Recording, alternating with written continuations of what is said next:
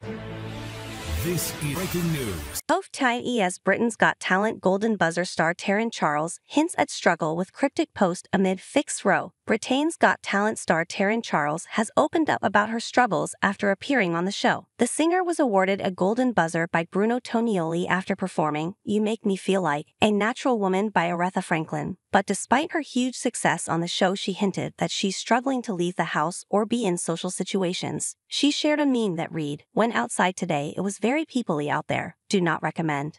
On her Instagram bio, Taryn says that she is a neurodivergent warrior. Neurodivergence is an umbrella term that describes people whose brains develop or work differently to neurotypical people's brains. Autism and ADHD, attention deficit/hyperactivity disorder, are both types of neurodivergence. Many people with autism and ADHD find social settings tough due to being overstimulated or overwhelmed. The vocalist, 39, works as a special needs educator, using the power of music to help rehabilitate children. But she was dragged into a fixed row, erupting amongst fans after it was revealed that she had already been on another ITV show. Viewers recognized her from Starstruck, a singing contest where members of the public impersonate showbiz stars. Ollie Murs hosted the show with Sheridan Smith, Adam Lambert, and Beverly Knight among the judges as ordinary people turned into Lady Gaga, Ariana Grande, and Michael Bublé, among others. Taryn appeared on the show as Whitney Houston and sang I Wanna Dance with Somebody Who Loves Me, along with two other singers. Taking to X, formerly known as Twitter, viewers are fuming as they claim Taryn getting the Golden Buzzer is a fix. One said, "I remember Taryn from Starstruck